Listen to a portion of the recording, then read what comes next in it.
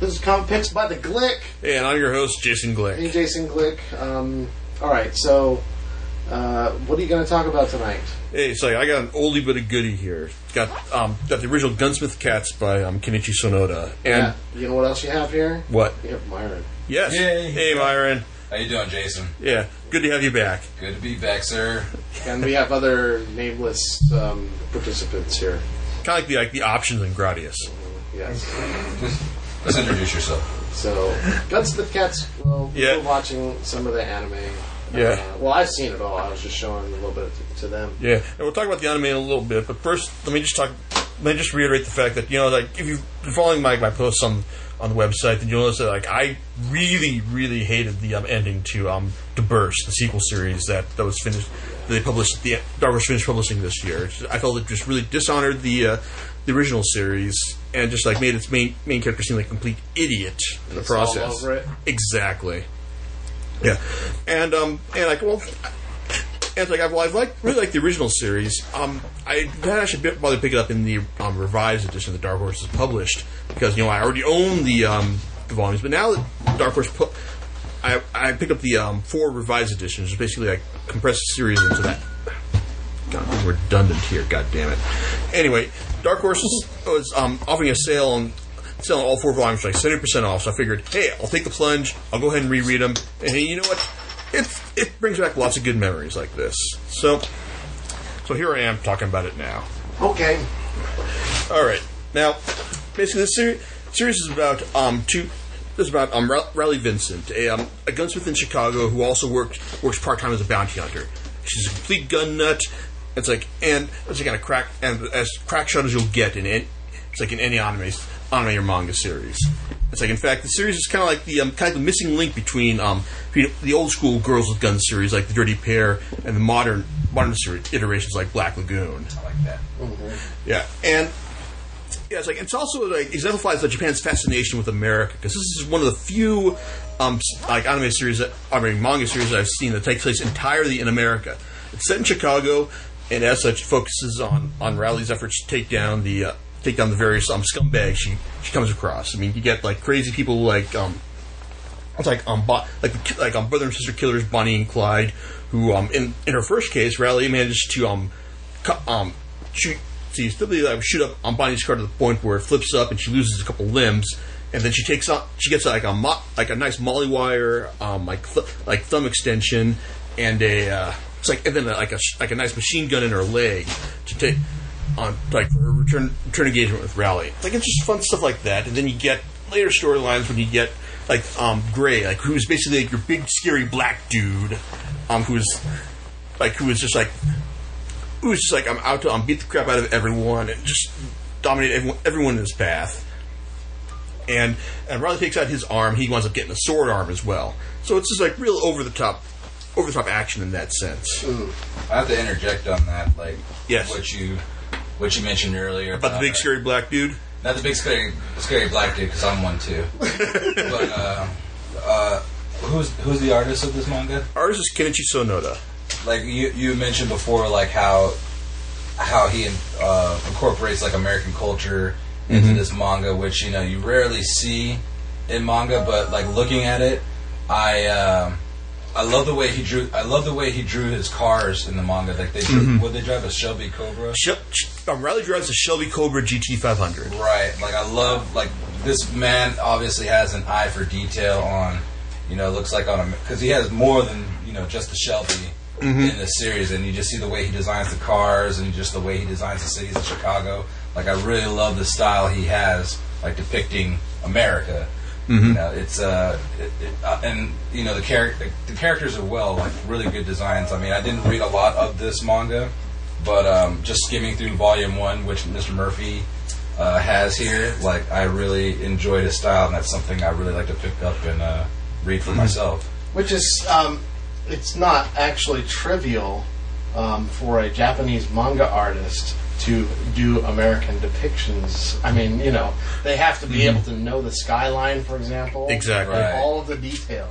It's not just something that can go, oh, I'm gonna look at this picture. Okay, yeah, sure, Exactly, and it's like and he also he also does a good job of like showing his gun fetish as well. Because I mean, good lord, he talks about all the awesome guns. Like I know that hey, if I ever get a handgun, I'll want something like the CZ75 that Riley uses because it's apparently like the most badass handgun you'll ever see. He just puts that amount of detail, like from the cars to the handguns. I mean, he'll just go off on just like talk about why the handguns are great. I mean, at one point, Riley she winds up having to like swipe a perp's Saturday Night Special in order to take out this hitman, and she's like, "Oh crap! I'll have to get like within 20 yards to kill this guy with this shitty ass gun."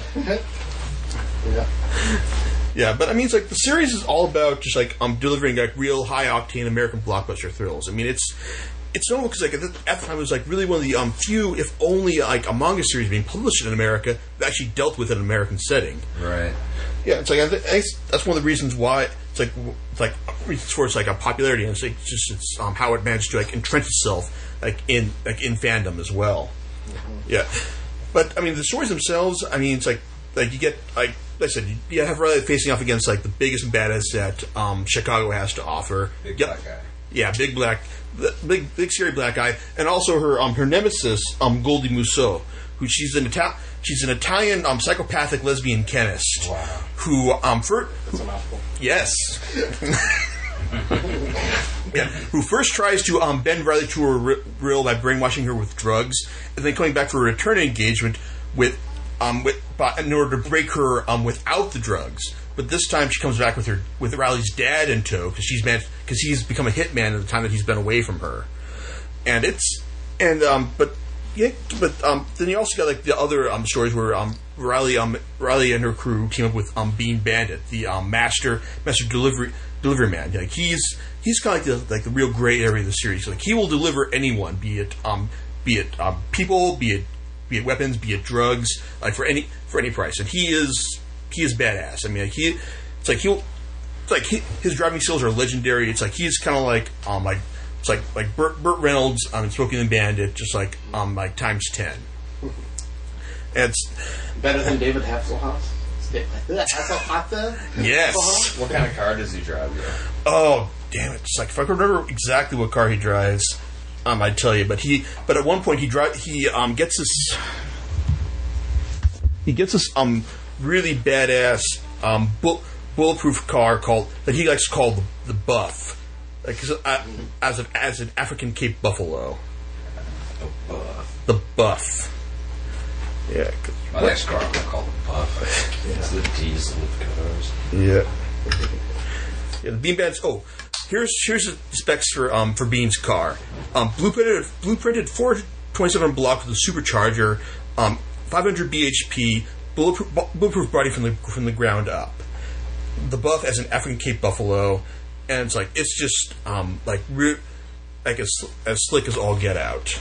So it's cool. At one point in Volume 4, the only way that people were able to get inside the car was by scoring the window with a knife in order to break down the bulletproofing.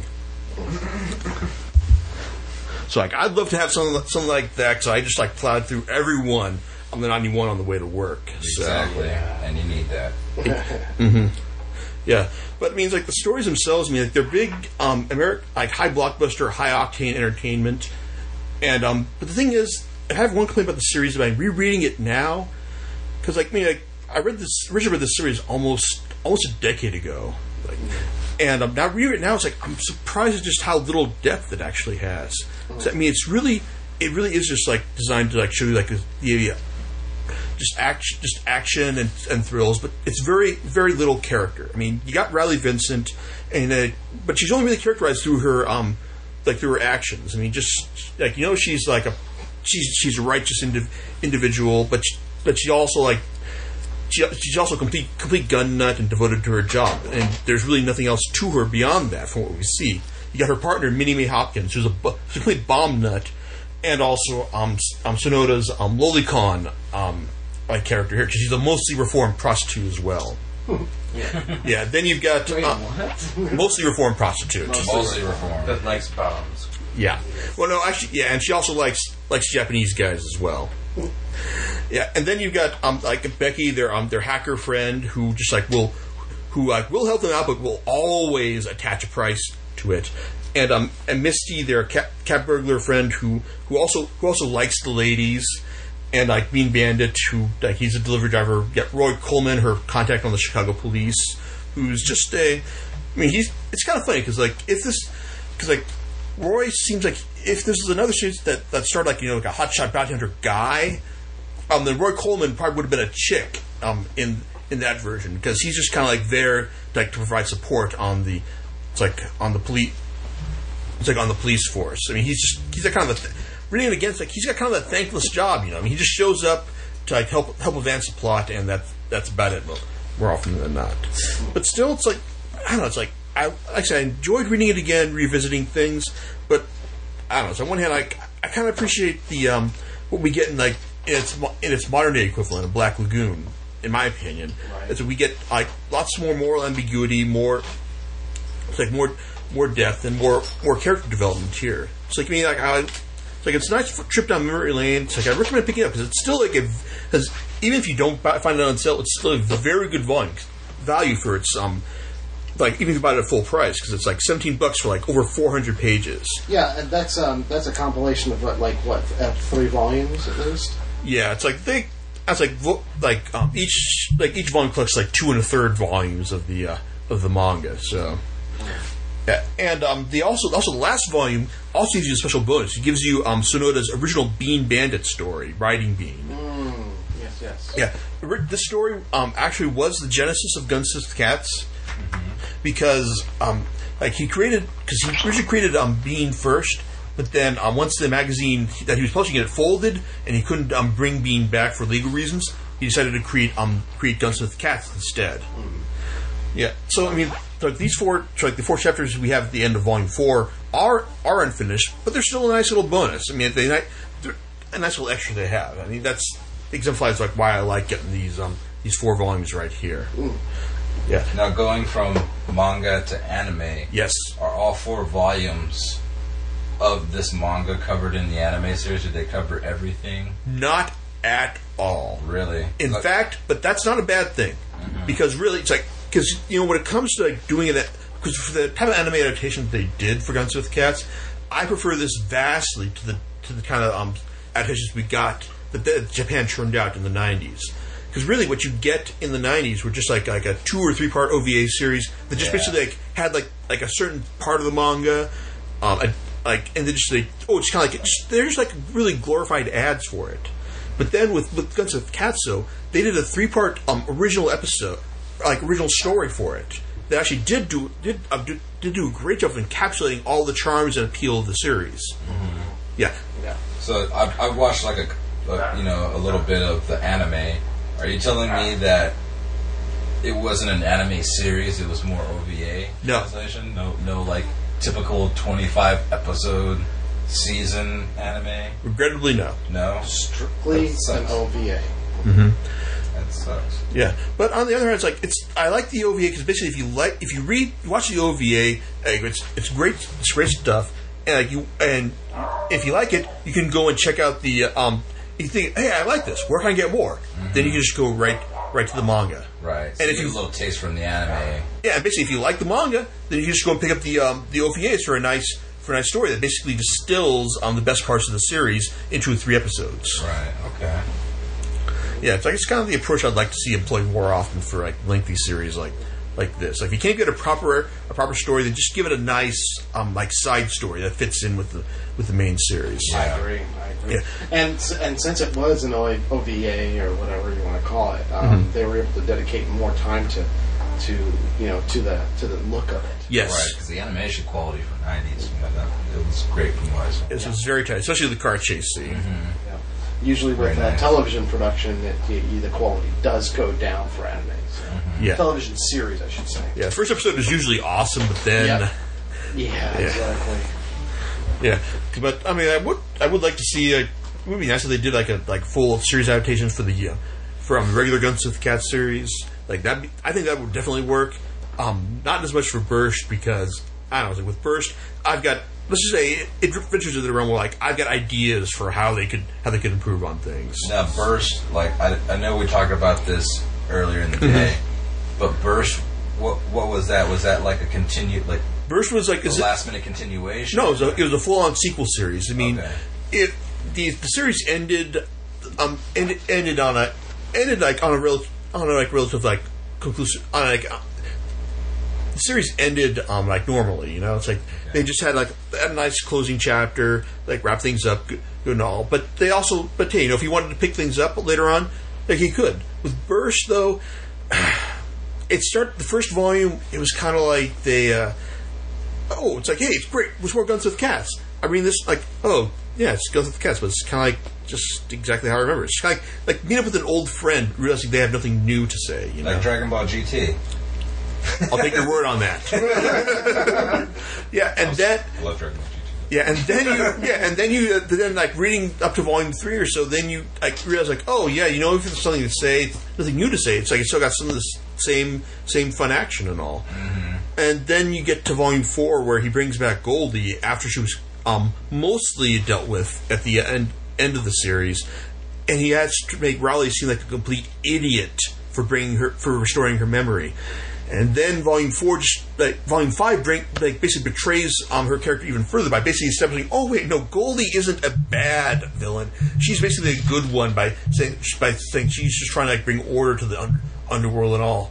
And that's nicer. Yeah, it's like, and then also by showing that her brainwashing of Misty was just, oh, you know, like Misty's fine because she realizes because like Goldie brainwashed her, and then like they weren't able to bring her back because her brainwashing is too well done and all. It's just kind of like, it's just so depressing, and it just feels like a complete betrayal of Riley's character and everything. It's the original creator.